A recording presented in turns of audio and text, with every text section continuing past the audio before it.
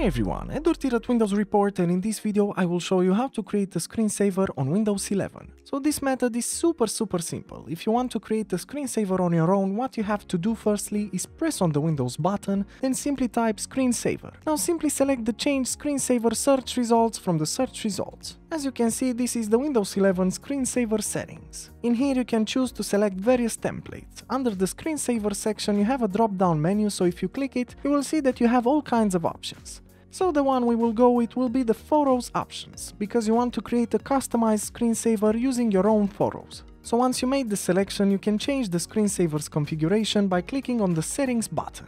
As you can see in here you have an option that says use pictures from. So basically it will use the pictures from the location that you set up.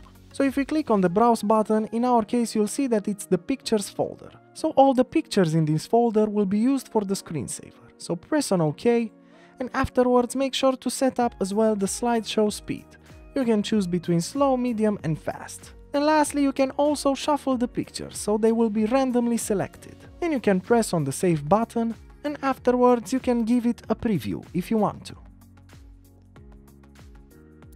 In the same time, you can also use the wait option. That means you can set a number of minutes before the screensaver will initiate. And you can also check the box next to on resume display logon screen.